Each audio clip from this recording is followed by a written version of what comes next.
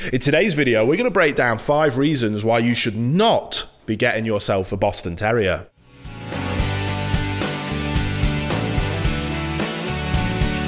Welcome back to the Fenrir Boston Terrier Show. If this is your first time here, my name's Will. I'm a canine behaviourist. I'm the founder and CEO of FenrirCanineLeaders.com. This channel is dedicated to helping you learn everything you could possibly ever want to know about the incredible little Boston Terrier, then how to become a high-level canine leader that raises perfect Boston Terrier companions. So if you're a lifelong Boston Terrier lover or just thinking about getting your first Boston Terrier puppy, I promise you this channel is for you. So start by hitting that subscribe button, turn on the notification bell so that you never miss a future Boston Terrier video.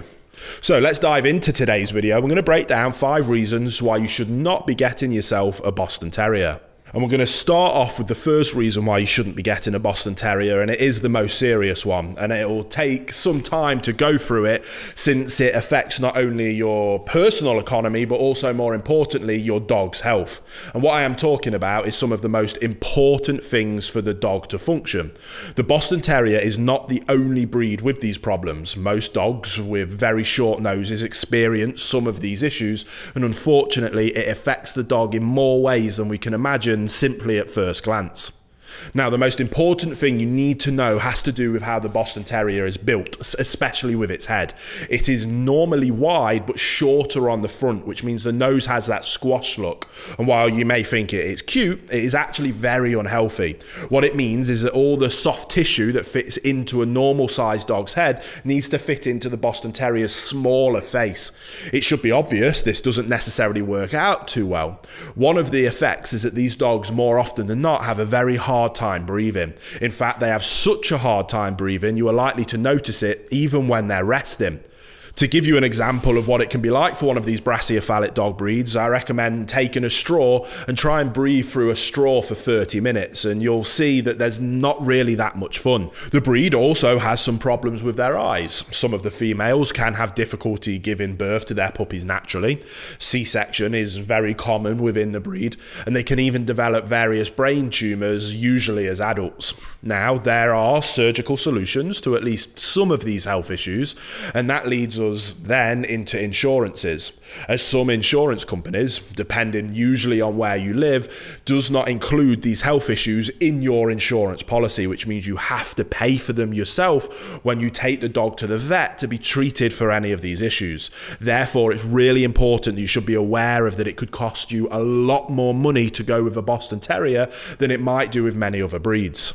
Sorry to quickly interrupt the video, guys, but I've just got to let you know that today's video is brought to you by our very own boot camp protocol. As a canine behaviourist, I've helped thousands of people be able to restructure their relationships with their dog, how to become a high-level canine leader that can then address any behaviour difficulties themselves to get to that point of having a perfect canine companion. So if you want my help with addressing any difficult behaviours you might be having with your dog, a link to our boot camp programme is down in the description box below, so you can go check it out. There's tons of testimonials on the website. It might be exactly what you're looking for, but we'll get straight back to the video you were just watching. Now, going into our next point, which is somewhat related to the Boston Terrier's breathing ability, is that if you do choose to get yourself a Boston Terrier for a pet, it is worth being aware that they do tend to snore really heavily. Their breathing can also be quite noisy due to those tight nostrils, narrow trachea, etc., that we've mentioned before. And a Boston Terrier is also very prone to flatulence. This happens because they swallow air when they're eating because of their brachycephalic nature, and that gas has to go somewhere. If you dislike the sound or smell of a flatulent dog, then this again very well may be worth considering. It can be helped by feeding your Boston Terrier raw food rather than kibble or dry food, and try and help sure that you make sure the dog doesn't eat too quickly. So that takes us on to our next issue with the Boston Terrier, and that's around heat intolerance and exercise. Now, as mentioned earlier, the Boston Terrier has difficulty controlling their body heat due to those breathing problems that we just mentioned. This means that if you want a dog to be able to go and take long, brisk walks, and even more so in the hot summer days, this is not the breed for you.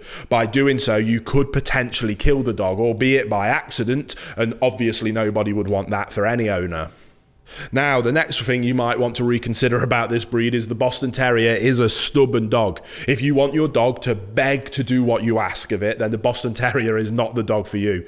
They need consistency, clear direction, and to understand that you mean what you say, and persistence to actually perform the tasks that you ask for them.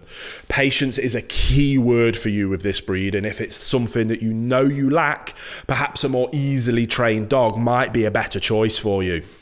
Which takes us into our last difficulty with the Boston Terrier, and that has to be said that they are renowned for being difficult to toilet train.